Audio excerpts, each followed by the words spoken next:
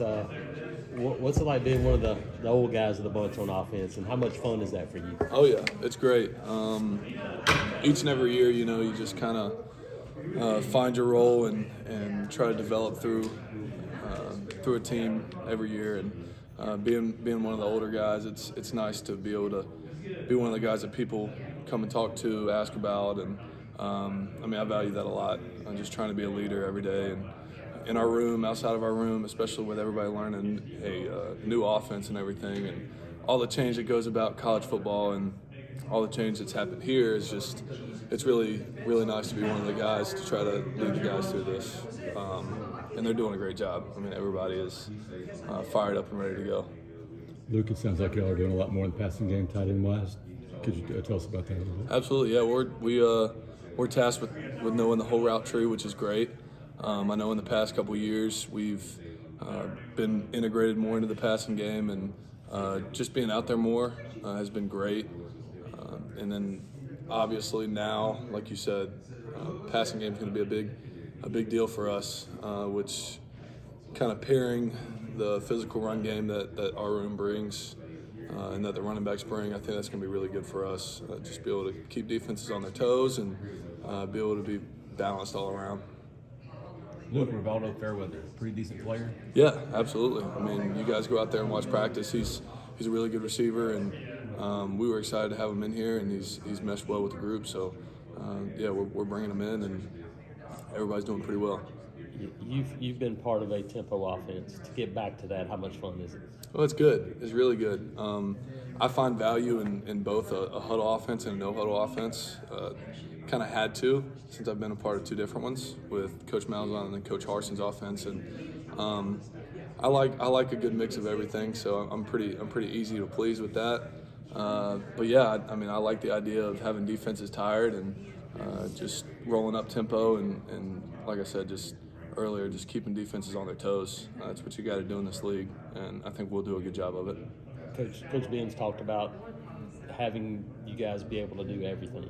How much has that been a focus in the spring? You mentioned learning the route tree, to be able to do everything in the offense needed to stay on the field. Yeah, well, and this is, I may be a little biased, but other than quarterback, I think tight end is probably the most difficult position mentally on the offense, because you got to know all these motions. You have to know the pass game, you have to know the run game, the RPOs, if you're staying in, if you're going out. So it's been an emphasis. It has, and we've learned a lot from it. I think it's made our room better. So we're going to continue to do that.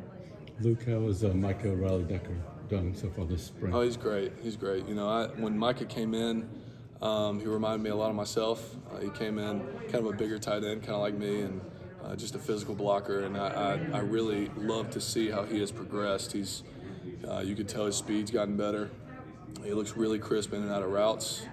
And he's just a hard worker. He's a good dude, and he took no time coming in last year and just messing with our group, and we love him. So he's doing a good job. And tell us about your new tight end coach. How's that going? Yeah, I know for some of you guys that know Coach Bedell, we love Coach Bedell, and hope nothing but the best for him. And we've grown to be a really, really tight room since the past couple years. So bringing in a guy that we trust and a guy that we enjoy playing for was a big deal. I think we're getting to know Coach Ben a lot better, and he's just everything that you are looking for in a new coach. He's open to asking us how we learn better, things that help us better. So I think that's a big deal, and he's doing a great job, and we love having him in there. What's been the focus for you in the spring? Where did you feel like, hey, this is the step I need to take? Yeah, so I've got a kind of unique skill set, as some of you guys know, and kind of an old school tight end, and just kind of bridging that gap, being able to do a bunch of multiple different things, and most of all, talking with the strength staff and with some of the people that I really trust. I think the biggest thing that I'm needed to do moving forward is just being more vocal. I know a lot of the guys are used to seeing me around. I'm used to kind of just trying to do the right thing by everybody, but trying to bridge everybody together and try to be more vocal and just get on to some guys when they need it, love up on some guys when they need it even more sometimes than just getting on to people, because it's not always about, hey, you do this, do that, you're not doing this, because building relationships and building trust is probably the biggest thing for a leader, in my opinion. And so working on that, just trying to get to know everybody.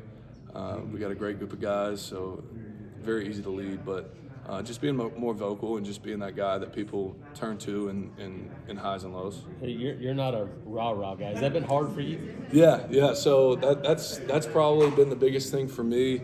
And I talked to Coach Dom and a couple other people. Just kind of trying to be more vocal without being more rah-rah, because that's not my nature. That's not who I am. And I've always kind of put my head down and worked, but. You can be a good leader and be a good vocal leader without being rah-rah and having to hype everybody up for every little thing. So, it's been a part of it. That's something that has kind of deterred me from opening up in the past.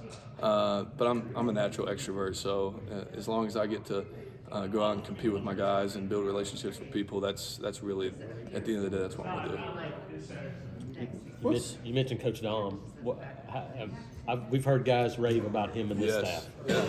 So I was really close with all of my strength and conditioning coaches. I'd like to one day maybe see myself doing the same thing. So I really enjoy that aspect of it. And Coach Dom he's a very unique coach in the sense that he is really, really knowledgeable, and we do some really, really good stuff, but also he builds relationships with us. And I feel like doesn't matter who you are, if you're the star quarterback or if you're some guy who's walking on here and just trying to earn his way, he treats you the same, and he treats you with respect, and he opens up and has a relationship with you. So I think that is incredible. I have nothing but great things to say about him and what his program has already done to me. I mean, winter workouts have been huge for me, really have. I can tell I'm getting stronger, getting faster, getting better with my mechanics, with everything, and he really helps you bridge the gap between strength and conditioning and being a better football player. Yeah, that was kind of old school. That's what they used to talk about when Coach Kevin Yoxel was here. They said, look, it was football based. Is that what you guys are doing now? Yeah, very football based. I mean, everything's very functional movement, but also you can see strength gains and you can see speed gains, because there's value in getting stronger and getting faster without loading up the most weight and becoming a bodybuilder. I've always enjoyed the weight room, and I love that aspect of it. So I really have sat back and, like I said, I hope to one day be in that position maybe whenever I get done playing. And he's kind of, the way he teaches has helped me almost kind of just be under his wing and learn some things and obviously progress as a ball player. What do you like about working with Ben? No, how you doing, man? Yeah.